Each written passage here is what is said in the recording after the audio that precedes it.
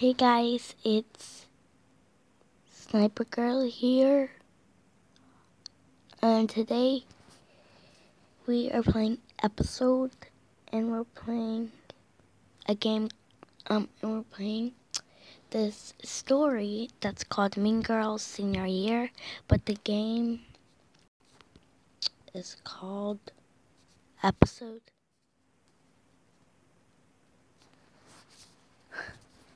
Hold on. I have to do this ad, before I do it. For some reason, I don't want to get out of the ad right now.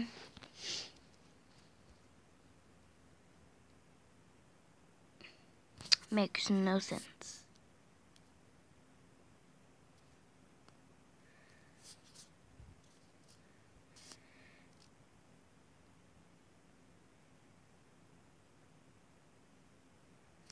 Okay.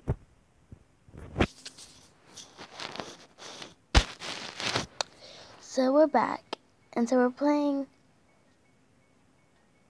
Okay, so here's what's that. I'm Katie. That's what this is. While Micaiah digested our auditions, the snow finally melted away. In the meantime, I kept the ball rolling on Operation Outwit Regina. First stop, finding out where I stand on the wait list. If Regina is ahead of me, then fighting this war could be pointless. Okay, Miss Knight, I have some good news. Did I get in? Not yet, but you are in the top 10th percentile. Oh wait, what? Nothing. That was weird.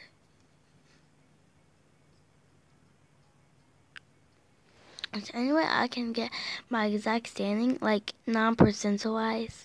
We don't give out that information. I won't tell anyone if you don't. I suggest you focus on keeping your grades up and praying enough of the kids we did accept decide to go elsewhere. There has to be something I can do to find out exactly where. I don't take bribes. What? I wasn't offering. Right. Best of luck, Miss Knight. Ugh. Remember, 2 years till retirement. This is Judy. Hi, I'm checking to see where I am on the wait list. Okay, last name. Okay, last name, first name. Last name Knight, first name Katie. You girls need to work this out between yourselves. Damn. After the Judy fiasco, I decided to summon my courage and straight up ask Regina about her waitlist position. So the next day, before Micaiah announced his cast, where is it? He hasn't posted it yet. But hey, I want to talk to you about. I know you're on the wait list, and I know you know I am. And if one of us is obviously way ahead, then there's no reason for this. You doing the play, us grappling for control of every club. I don't know what you mean.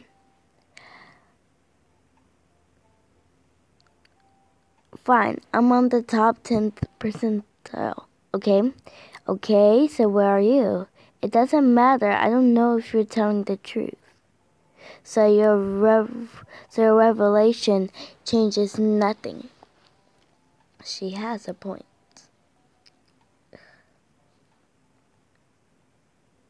He's coming! He's coming!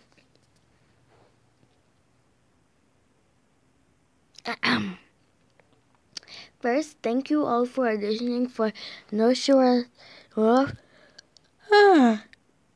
Sorry. North Shore High School's spring theatrical production of my play, The Love Delusion. Oh, please.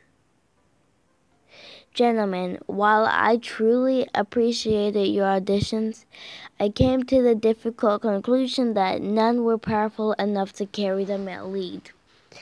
As such, in addition to writing and directing, I myself will play the role of Caleb. Woo! What? Damien, of course, I'm happy to offer you the roles of bus driver, man number 2, friend, fiend, and man number 3. That's great, Damien. Imagine all of the costume changes. Good call. I accept. Awesome. Now for the female lead. The role of Cassandra was the most difficult decision of all, which is why I haven't made it yet. What? Why? Instead, throughout rehearsals, Katie and Regina will share the role, trading back and forth between lead and understudy until I'm confident with which actress has both the most talent and the truest passion for my play. Juicy. Perfect. Perfect? Really? Doesn't bother me. I welcome the challenge. Challenge? Ha. If you can even call it that. Feel free to quit now. Save it for the stage, ladies. What about me? Damien, can you take on woman number 2 as well? Can I? Great. Sorry, Bernice, we don't have any roles left.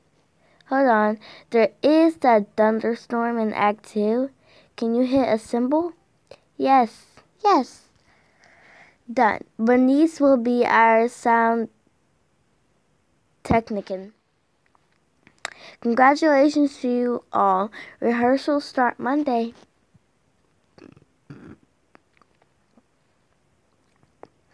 And my mom slams the van door literally 2 seconds before the lion. Are you going to tell me what's wrong? Or do you want me to keep rambling about my childhood? What do you mean? You've been lost in thought this whole time. What's up? Kinda lost my appetite. Yeah, it was one thing, but now Regina's after Micaiah too. She's like a black hole sucking up everything that matters to me. $3 million is a lot of money. I get it, but Yella's half my identity. I can't put a price on that. Anyway, there's no way Regina likes Micaiah, and there's no way he likes her. It'll be the first time Regina's used the guy for personal gain. Believe me. It's so messed up how she's totally using him. Aren't you kinda using him too? Against my will. I don't see any other choice, do you? Sadly, no. Micaiah and I are friends, and honestly, when I'm on stage, all the Yale drama kind of melts away. I really kind of love doing this play. Well, maybe you can pull ahead of Regina with the interview. Interview? Sorry, I figured you knew. There's some college fair this weekend. I guess Regina scored a sit-down interview with the Yale alum. How do you know about this and I don't?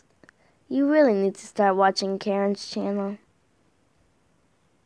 I can't believe those words came out of my mouth. The night before, he set everything up by email. It's just some alum. All I have to do, I'm sorry, is win him over.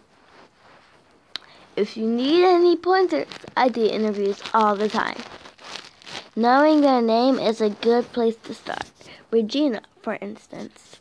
Great advice, Karen. His name is Parker Epps. He seems like a major toolbox. Now I want to look polished and professional, but still hot enough to he'd want to smash. Thanks, Sadie. If Regina has an interview, I have to have one too. Just gotta find that college fair and get in touch with that alum.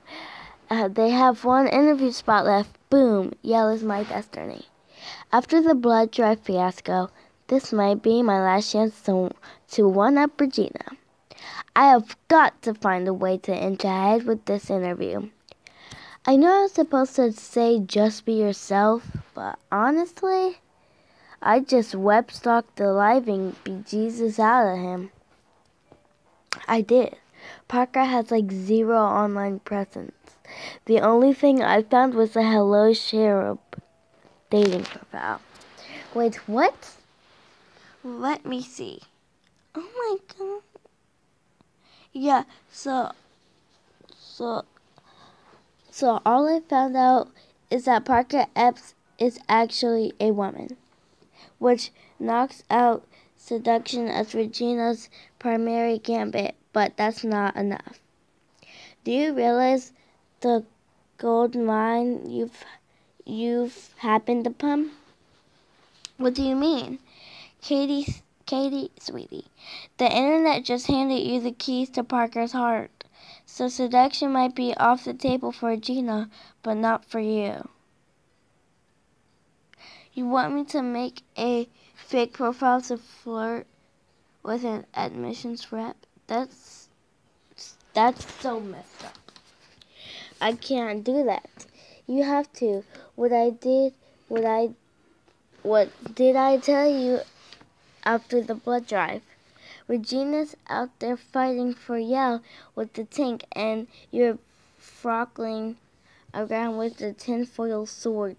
This is your ace in the hole. Look, we just used photos of stock model. Let's see. Find a cute one? Of course, I searched chin dimple. Obviously, he loves to cook. Plays tennis on the weekends. Might be a dentist. What are you gonna call yourself?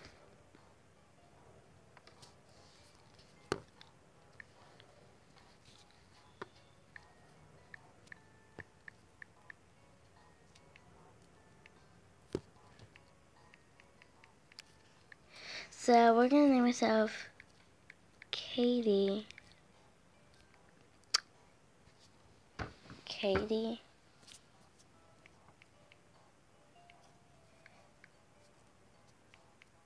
Wait, Katie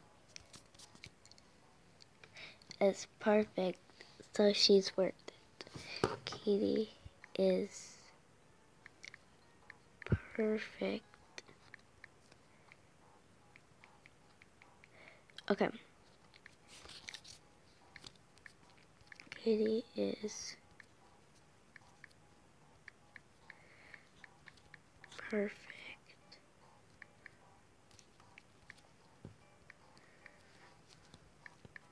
So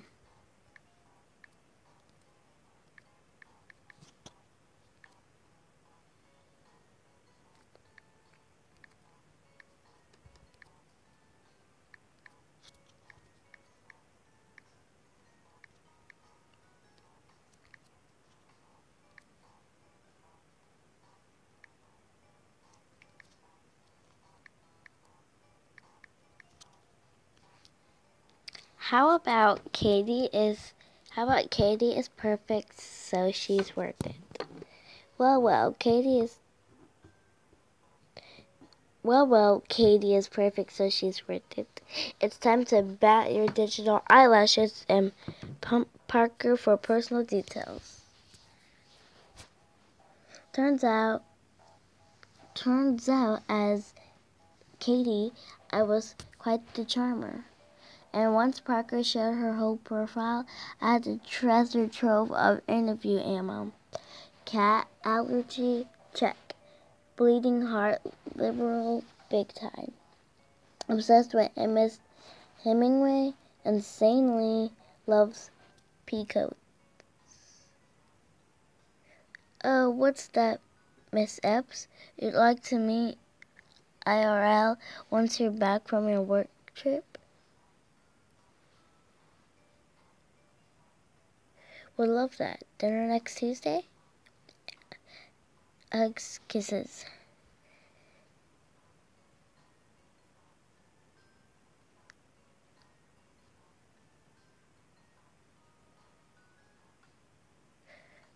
Whose Katie is perfect, so she's worth it?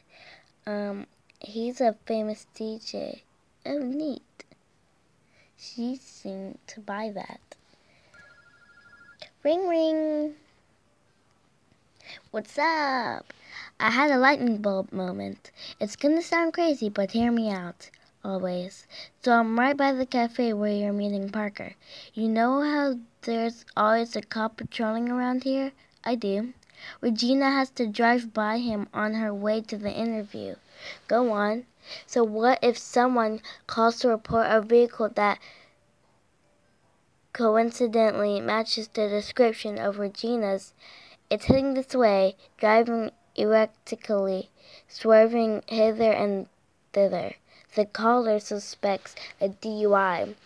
A field sobriety test would really throw Regina off her game.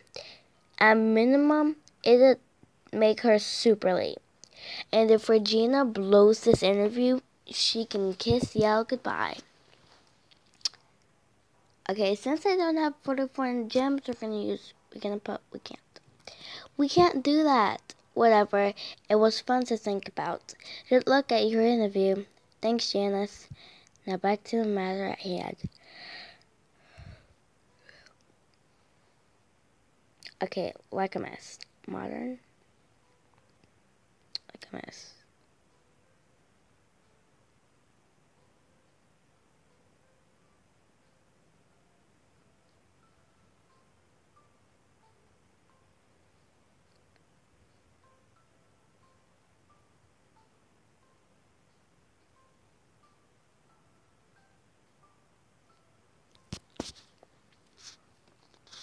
It's game time. Unfortunately for Regina, Miss George.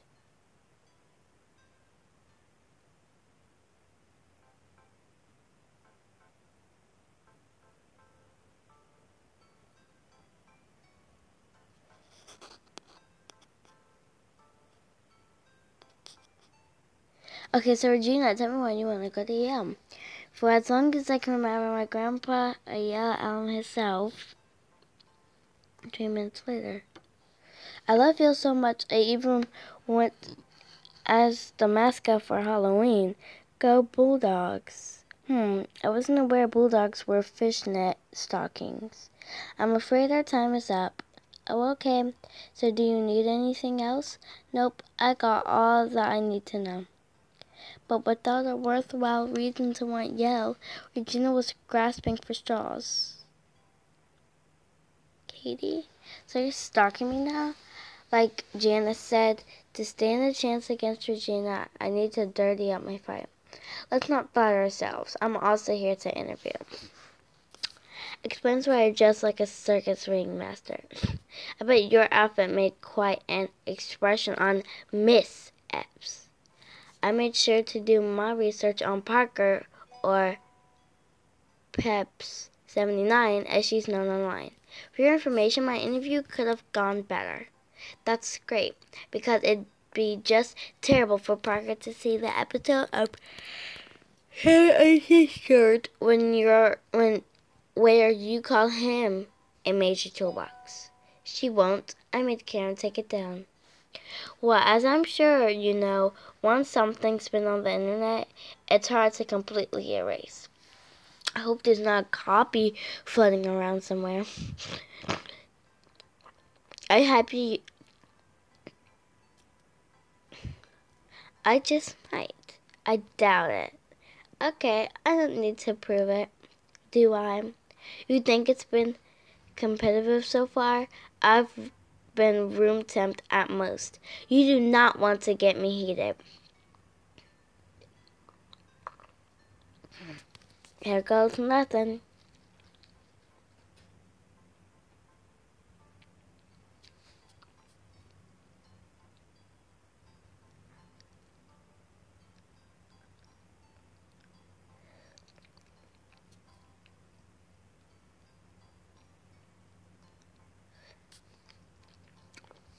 I was using the whole bit. Sorry, I keep going off topic, but you're a delight to chat with. You too. Back to it. Katie, who would you say you most admire? My mom. How so? Specifically, Hemingway's portrayal of Santiago, the old man in the sea. He never gives up in the face of adversity, no matter how hopeless things seem. It's a quality I strive to exhibit myself. For example, I had to transfer schools this year, which isn't easy as a senior, but I didn't let it stop me from pursuing my goals. I just had to work. That's what y'all looked for in its students: tenacity. I didn't know how to put. I didn't know. I don't know to what extent my input can impact your waitlist status, but, and I don't say this ever, I'll be relaying my very highest recommendation. Yes, yes, yes, yes. Finally, it felt like the clouds had parted and a ray of hope was shining through.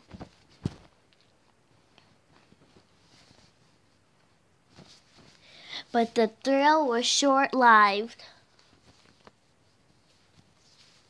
Was short-lived.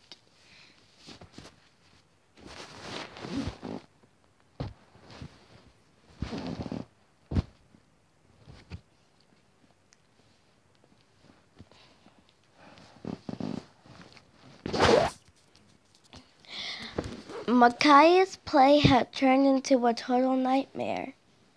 It was as if pizza therapy never happened, as if we'd never kissed. After 2 weeks of rehearsals, we were back to bickering like the first day of school. But Cassandra, love, it's nothing more than a protected dynamic between two people. Really, Micaiah? Really, Micaiah, what? I get that you're expressing your point of view, but this passage is... Nobody speaks like this, not to mention thinks like this. I think like this. Fine. But if that's really how you feel about love, you're laying on it a little thick. How do you know about love? I know enough. At least enough to know that this passage is whiny nonsense. Well, I know more than enough to be certain what I've written is neither whining nor nonsense. So you say. Please, why don't you tell us all about the trials and tribulations of our last relationship? I don't have to have had a boyfriend to know about love. And I don't have to value the input of someone who has only ever romanced her GPA. Ouch. For what it's worth, Micaiah, I've been in lots of relationships. What you wrote is pure truth. Thank you, Regina. In fact, I'd like to see what you do with this scene. Take a breather, Katie. Fine. Feel free to take notes.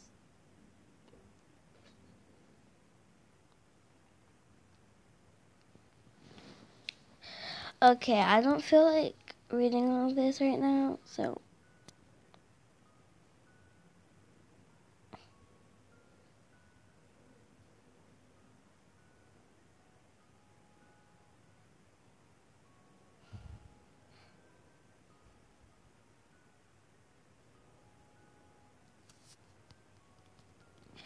Okay, it gets annoying because you have to read a lot of stuff.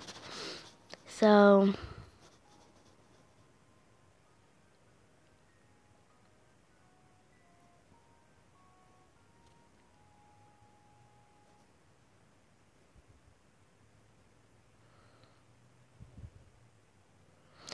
okay, guys, so that's the end of that one. I hope you enjoyed watching me play that episode of it. So yeah, bye.